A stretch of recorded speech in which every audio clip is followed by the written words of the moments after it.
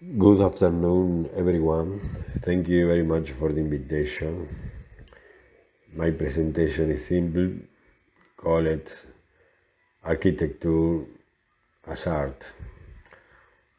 Architecture is considered art for several reasons. First, like other forms of arts, architecture is a creative expression that reflects the vision and imagination of the architect.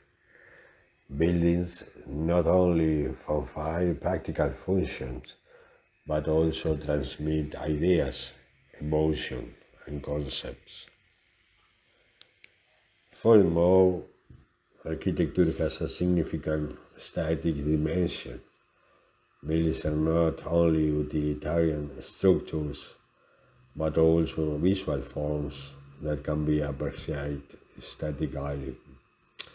The selection of materials, the design of space, and the manipulation of light are just some of the elements that the architect used to create visually striking works.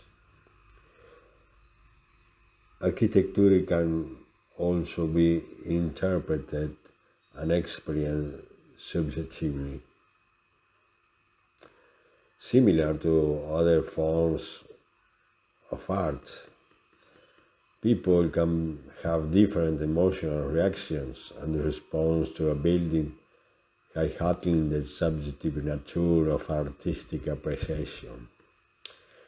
Architecture is considered art because it involves creativity, expression, aesthetic, and the ability to influence our experience and emotion in ways similar to other forms of artistic expression.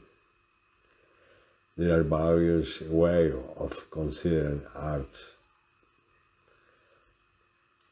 Art becomes a focus of resistance in the illusion works and escape our way out. Art create and to understand that it creates resist, just as philosophy creates concepts, science prospects and functions. Art creative perception effects.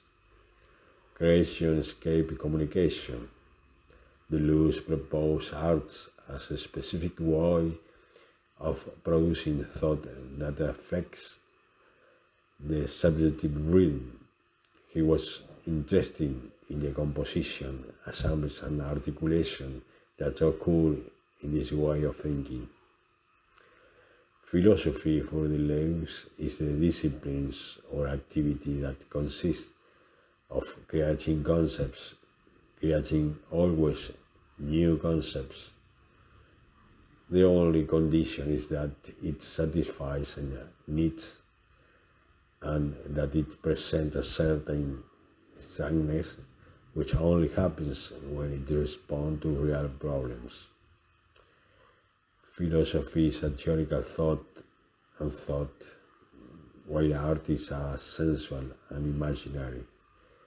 Philosophical thought reflects its matter in concepts, in categories. Art is characterized, on the other hand, by emotional and imaginary reflection and by the transformation of reality. In the lowest political conception, power continues to function, at least in one of its dimensions, according to a repressive modality.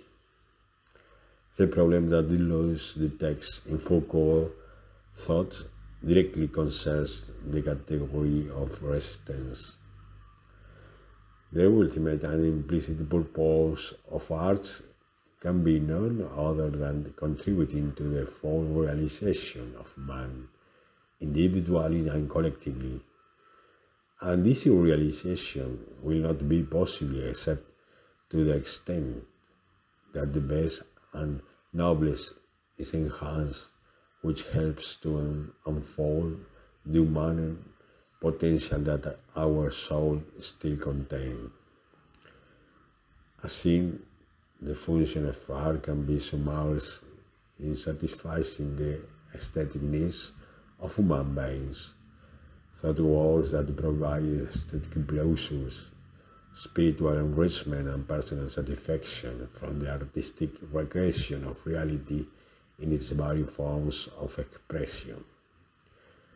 Art can fulfill various functions depending on the will of the artist himself or the public's interpretation of the work. Imitate, economic, communicate, symbolic, aesthetic. Thank you very much for the invitation. Sorry for my English. Thank you so much.